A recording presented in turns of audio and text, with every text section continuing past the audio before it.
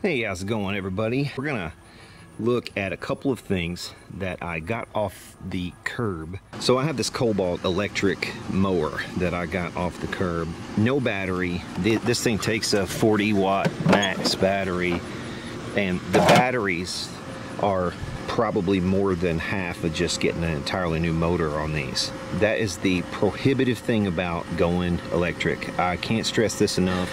Until the economics makes sense on an electric mower, you're going to be buying one of these things every 2, 3, 4 years and then trashing it. If you want to save the planet, there are better ways to do it than trashing a mower every 3 or 4 years. So I'm going to get off my high horse on that one for a minute and tell you that what we're about to do today is actually going to be the best thing for Mother Earth that we possibly could do, which is try to salvage this from the landfill, which is what I've already done by grabbing it off the curb, for one thing.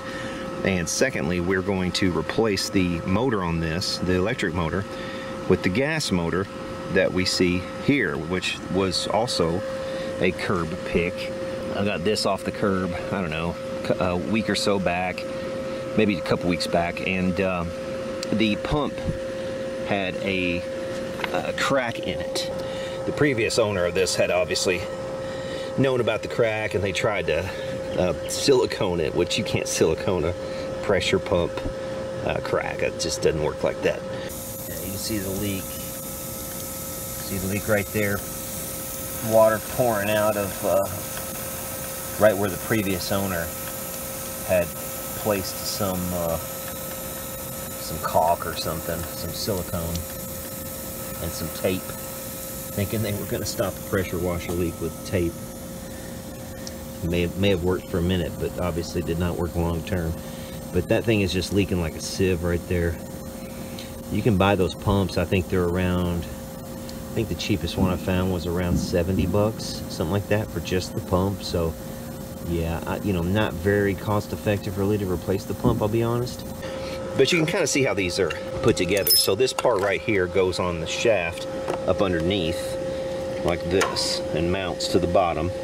And the mounting holes here also are what mounts the engine and everything together all in one swoop. And then on the bottom side, this is the bottom, there is a bearing that is eccentric, and it's cammed. So as it spins, the high side moves around, and what it does is it contacts each one of these in succession, which presses it down and pumps. So you get pump, pump, pump, pump, pump, pump, pump, pump, pump, pump, like that. But unfortunately, like I said, cracked right here. And these pumps, if you go to buy a pump, are also pretty prohibitively expensive. If I were to find a used pump or something like that, fine, but usually the pumps are what go out on these, not the engine. So you don't find a lot of people who are scrapping one of these where the pump is good still. You know, where you find one on eBay or something, that just doesn't happen usually. So not economical to fix, but it might be worthwhile to put this engine on this deck and have a complete running mower. So we're going to see what it takes to do that and see if it's even feasible, and yeah, we'll test it out together. All right, so first things first, we're going to remove the motor from this machine. This motor is actually already loose. It's just sitting on that deck right now, so that part's already been done. So let's go ahead and loosen this motor and get it off of there. That's already loose.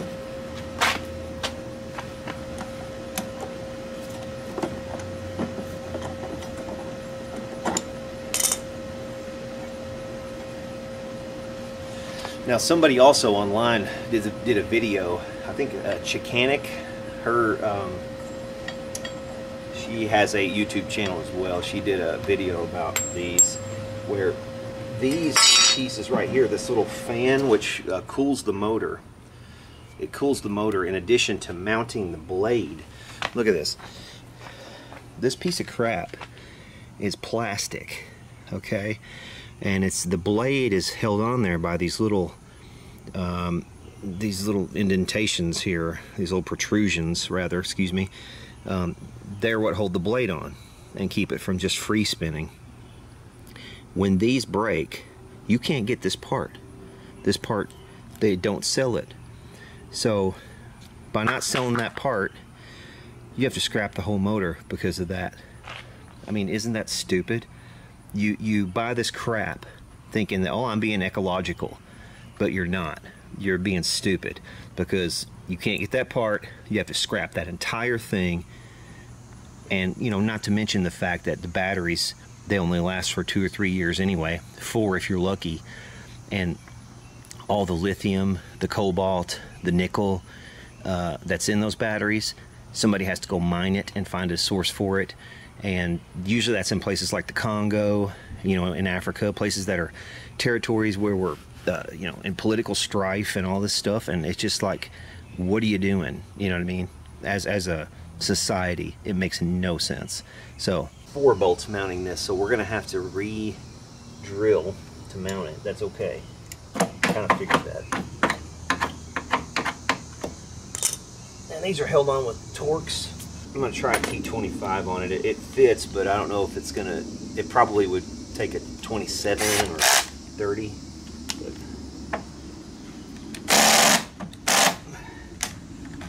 Okay. No, that'll do it. 25 will do it.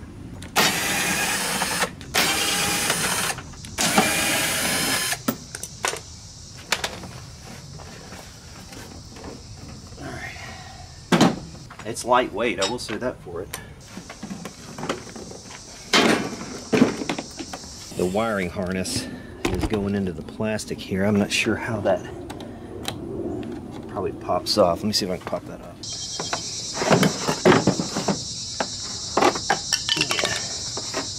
Yeah. Okay.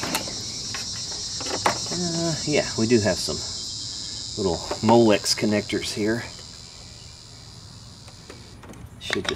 Should just pop right off. Any luck? Number one, this one's a bit short, which is a shame.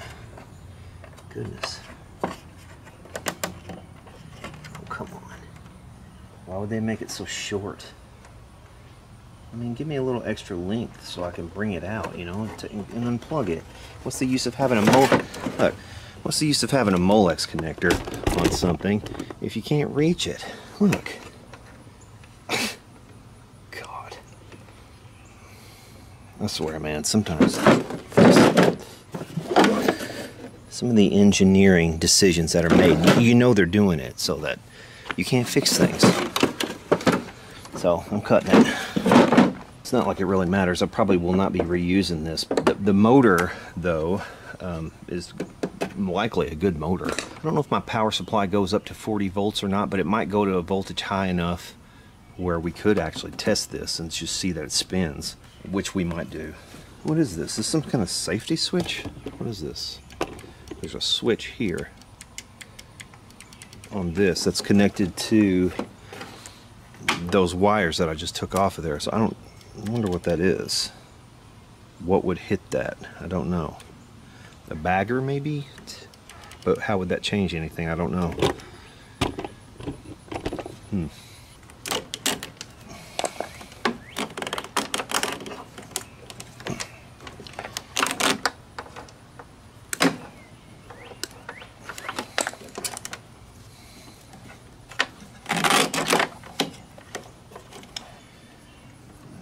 And again, so they put this through before they attach the Molex connector, so we have to clip that off.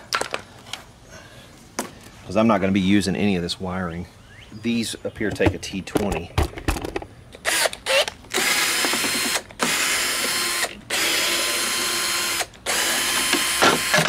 So there's this one side of that. And here's our switch.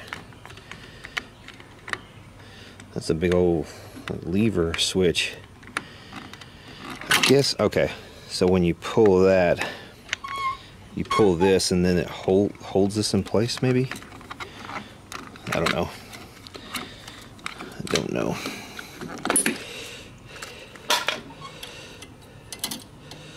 But we don't need it.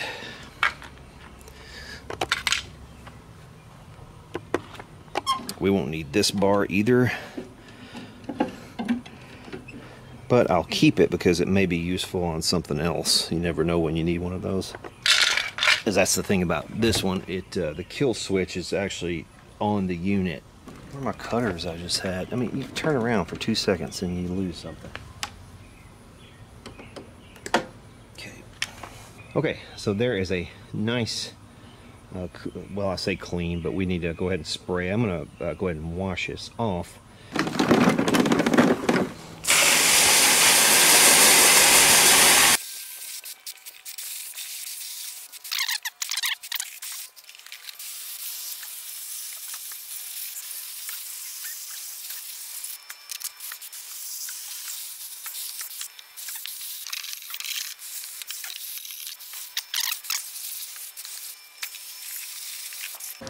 Okay, now that that's clean, let's see if we can get the engine attached now.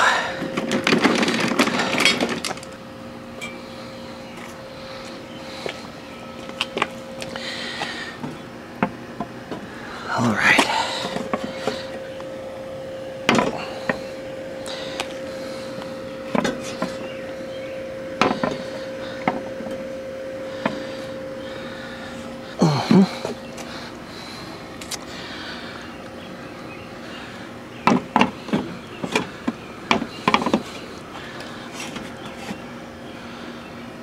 Okay, the problem we're going to have, obviously it wasn't built for this engine, you know, it was built for a smaller diameter. This is smaller than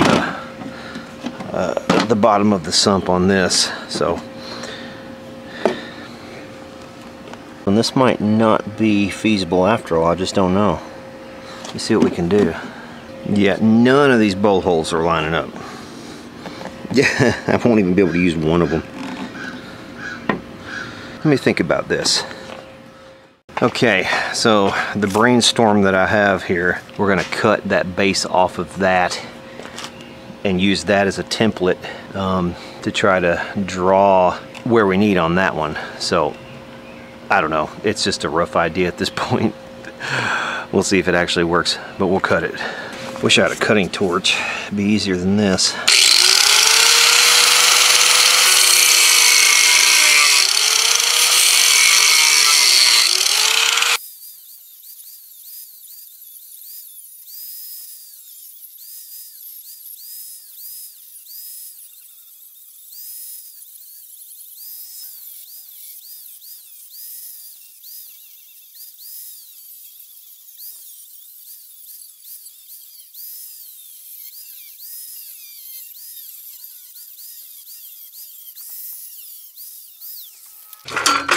Okay, so there's that part off, but I'm going to have to also get this front lip off, so I got to cut across here too.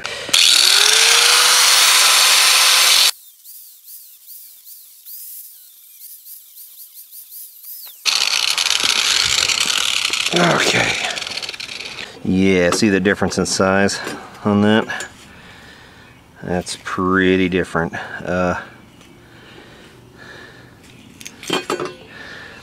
Starting to believe this might have been a bad idea.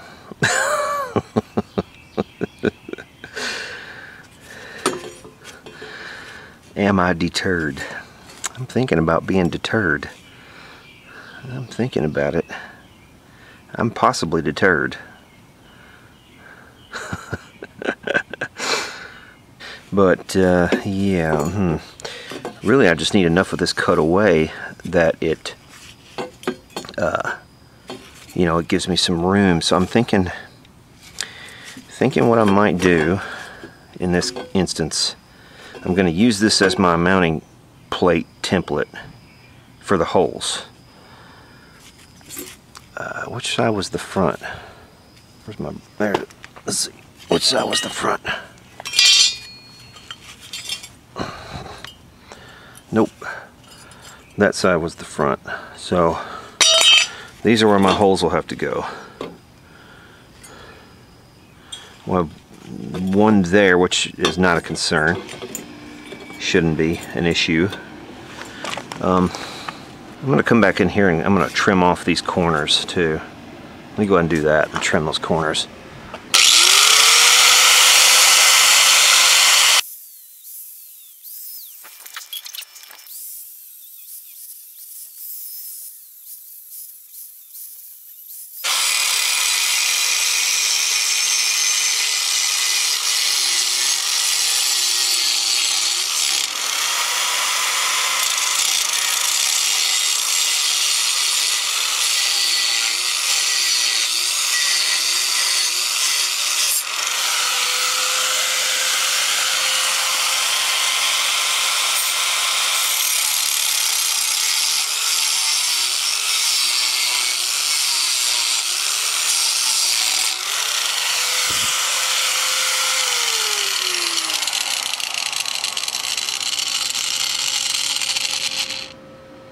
Well, there went my wheel.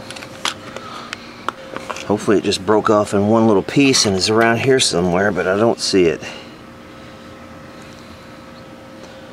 I don't see it. As long as it's not somewhere starting a fire, I'm good. But usually, and this is the way it goes, you get right up almost to the end. Look, I mean, I had that much more to go and I was done with this thing. Luckily, I've got another one. I don't have to run to the store.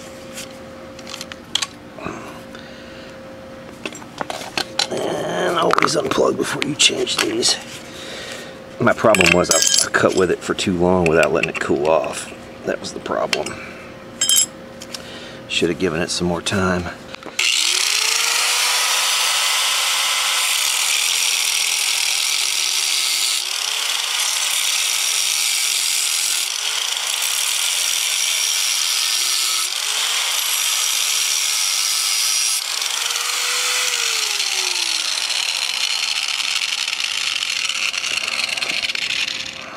I want to mark my holes, and then that's going to allow me to cut this where it needs to be cut without messing up my mounting holes.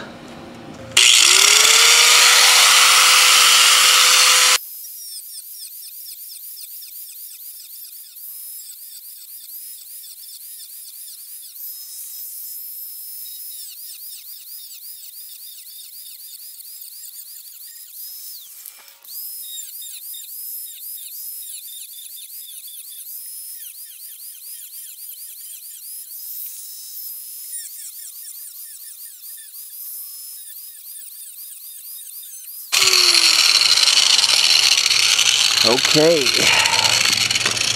that ought to do it. Only thing that gives me pause is this little area right here is a little bit shallow, but I think that's going to get it. Let's check it. You know what? I should probably drill the holes first, and then we'll check it. Let's drill the mounting holes.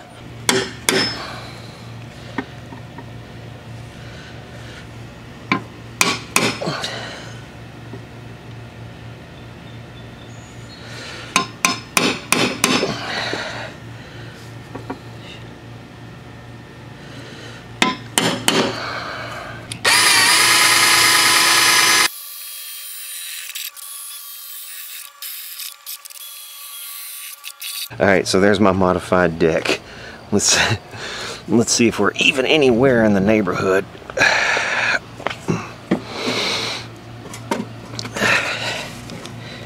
Of where we need to be. Well, tell you what, this little muffler cage is going to have to either come off or be bent.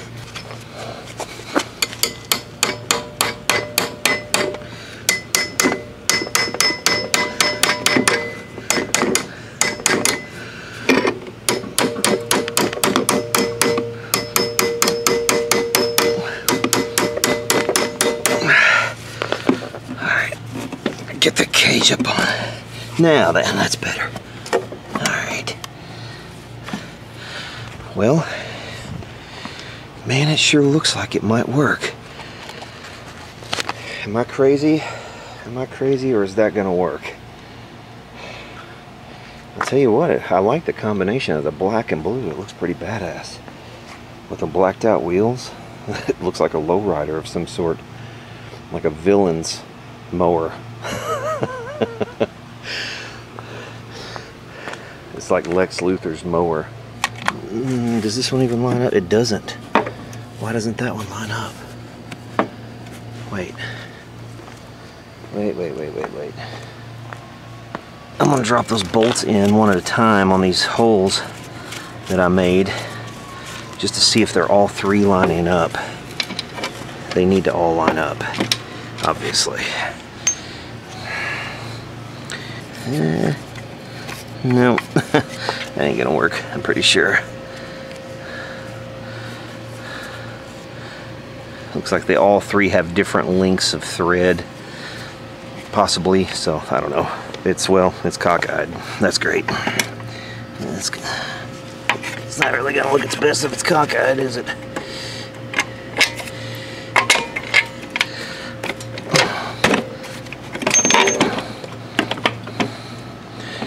Alright, well, we're hitting. I got a little bit more trimming to do, apparently.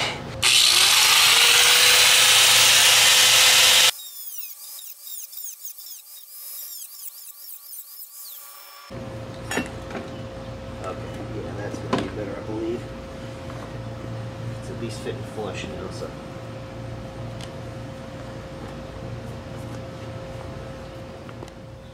Okay, a trip to the hardware store later and the engine's mounted. Now we've got to put this adapter on the shaft so that we can attach a blade. I don't know what blade we're going to put on it, whether we're going to put the old one or not. We'll have to see. I've got several blades, thanks to a recent auction win, but we still got the key on there, but it doesn't need, this doesn't need it. This might not be the right thing. So this has a built-in key, which really isn't ideal, but that's what we have here.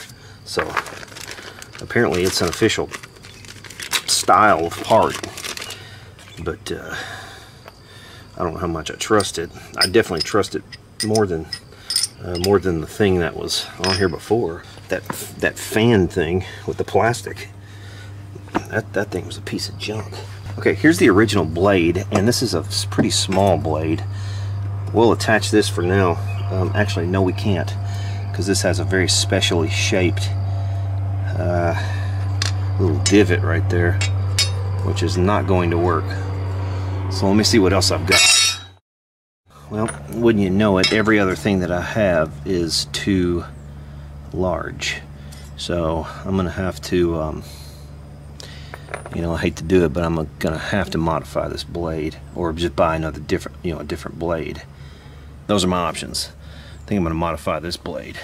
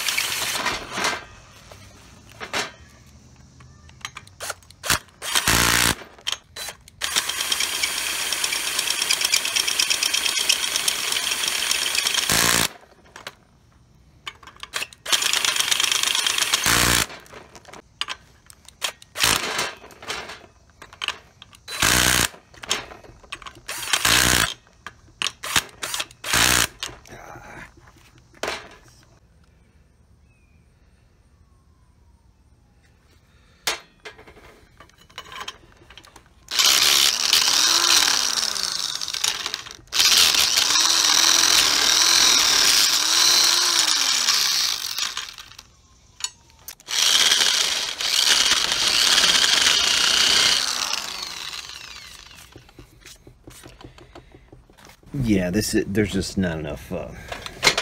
There's not enough bite to really do what I want to with this. This too thick. So lesson learned on that. That steel is just too thick to do it with to drill it like that. Just gonna ruin my bits. So we'll have to order a blade. No big deal, but Got the blade in for this, and we're gonna put it on. First, let's open up the package, see what we get with it. So this is a Maxpower 20-inch universal blade with a 1-inch center hole, and it's got reducing washers, so you know, it makes it universal. You can use it on various models. And the reason for going with this is because it was the absolute cheapest replacement blade that I could find that would fit.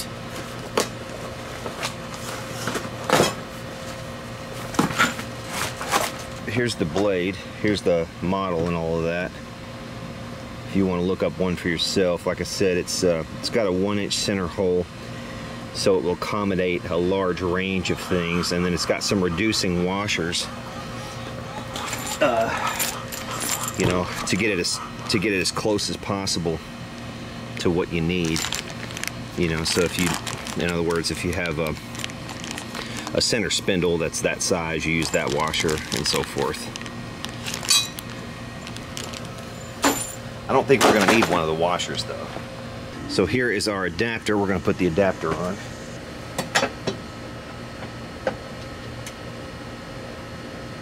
Okay, so that I think is going to work without any kind of adapter at all, because it's almost exactly the size that we need on that outside. So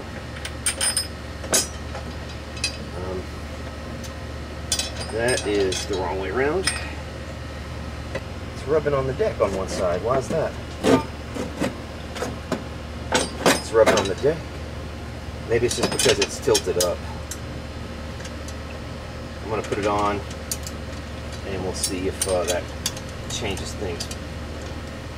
I may have to reduce the overall size of the thing.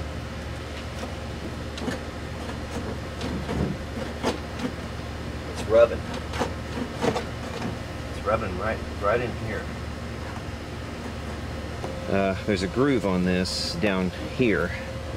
You can see where the blade is coming to, and you see where the blade groove is, I guess, supposed to be. And it's kind of hitting up here on this part. You can see over here on this plastic also, it's scraping all along in here, so I mean, it's definitely hitting. You don't want the blade to hit. Okay, so what I've decided to do is take a little bit off of the each end of this blade.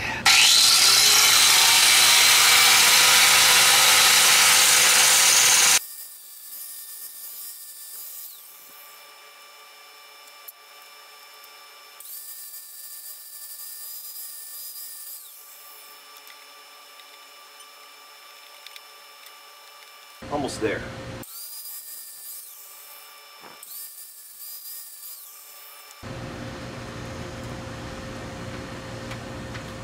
Okay, now it has clearance and the balance still seems good, so you can see, you know, I didn't even take much off of the end of it. I just kind of angled this sharp tip a little bit. So overall it probably took maybe a little over 1/8 inch or something like that off.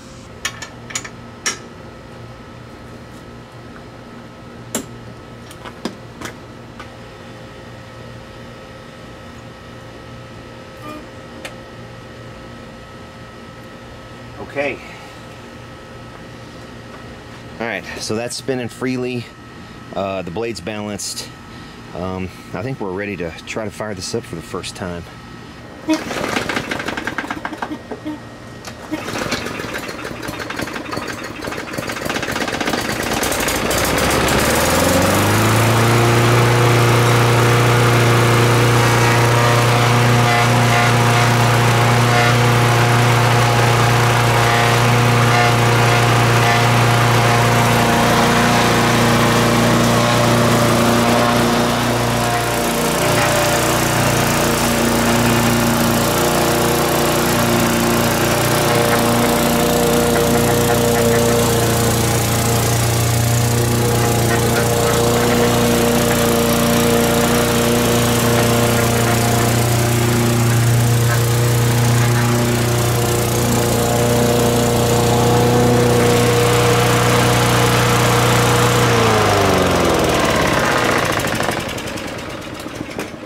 does have a little bit of rubbing still on the blade. I'm gonna mow a little bit over here. It doesn't actually rub normally when sitting still, but as you push it around, it kind of twists the chassis slightly, so it does have a slight bit of rub. It's not hitting metal on metal, but it is, I can hear it kind of scraping the plastic parts. If you listen close enough, you can hear it too. Definitely want to grind that blade down a little bit more. Here's the blade back off, and you can see just what basically one pass on the lawn does to the blade. I've already got, this is discolored and partially coming off already, and then I've also got the paint. You can see how far down it's worn. So this is predominantly where it's cutting the grass, is right in here, but look at that already. I mean, you expect that with a blade. That happens really fast.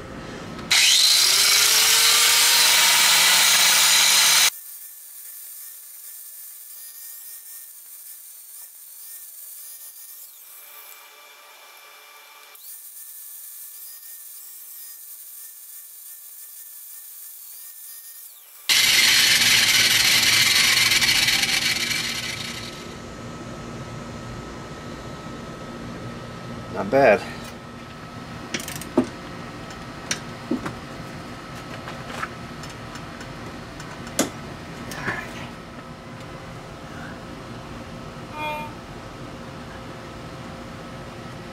We appear to have clearance.